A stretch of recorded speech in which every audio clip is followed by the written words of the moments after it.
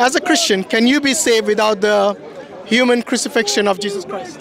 No, we can't. So how do you see grace in the death of an innocent man for the sins of others? Well, it's not that he's just an innocent man. This is where we got to, I think, at the end of our last discussion. Well, you and I will agree that God doesn't die. So the only person who died on the cross for both of us has to be a man. Well, because he was... You can't, come on, you know God doesn't die. God. Yeah, but you know God doesn't die, right? Yes, but we... So who died on the cross was a man. Well, Jesus God as man, he died. He did die on the cross, but he had to, in a way. Why did he have to? He had to be a true sacrifice. No, but that's a question I'm asking. Why does God require the sacrifice of a human being? A human sacrifice when he's more than capable of, like you said, with his grace, his compassion, his mercy, to be able to forgive you, like in the Islamic concept, which is the true forgiveness, which is a true grace, which is a true mercy, that without the need to sacrifice any innocent man like Jesus Christ, he's able to forgive you. Well, I mean, it doesn't make sense if he were just a man. I accept that. Because Jesus has to be man and God in order for, if you like, God to be the solution to the problem of his own wrath. If you take on board the fact that Jesus is divine, that God in Jesus died in order to solve the problem of God's own wrath. Whoa, wait a minute. Let me get that right. So you're saying it's not just me dying on behalf of you, say. It's God in the person of Jesus Christ dying for you and for me and for the sins of the whole world. Yeah, but that still doesn't make sense when it comes to the justice of God. Well, but it's human sacrifice, isn't it? Yeah, that's what I told him earlier. But it's divine sacrifice. No, at it's the same not. Divine time. doesn't die. It has to be human Well, sacrifice. it is in the sense that Jesus became flesh. Okay, who died on the cross, God or man?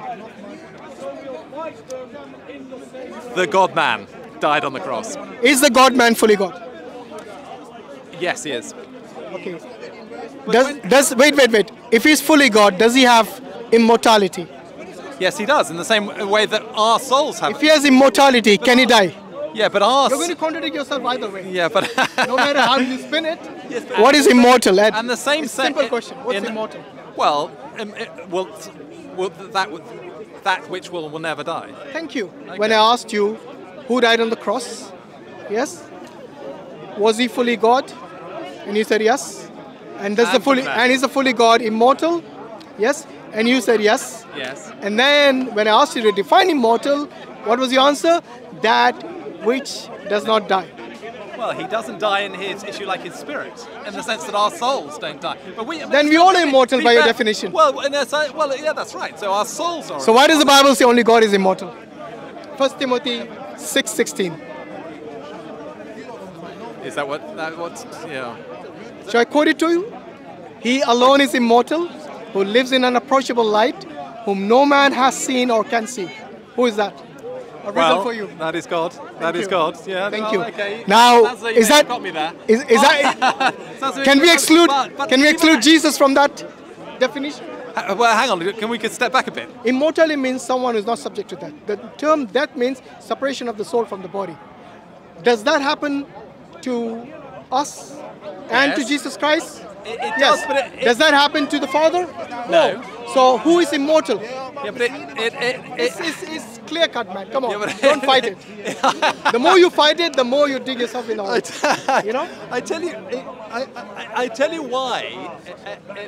It has to work, because otherwise Jesus wouldn't be a true representative, and God. It has to work by you having to contradict your logic. The only way you can do this is put your logic aside and then just believe blindly. Yeah, but that's the only way it's going to work. No, I'm not believing blindly. You are. I'm believing on the basis of the principle of substitution. The principle of non-contradiction should apply here. What is the principle of non-contradiction? That whatever you say should not be internally contradictory. In this case, you either maintain he's fully God and immortal, or you maintain he died for you.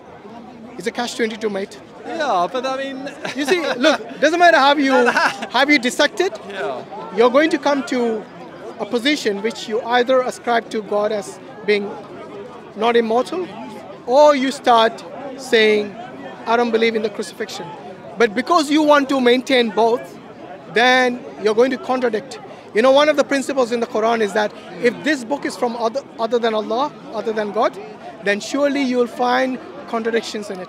Well, the fact that I see contradictions in your book shows to me that it cannot be from God Almighty. Well, with respect, I don't see quite the contradiction the same way that do you not? do. Okay. No, I don't quite. Shall I spell it out again for you? No.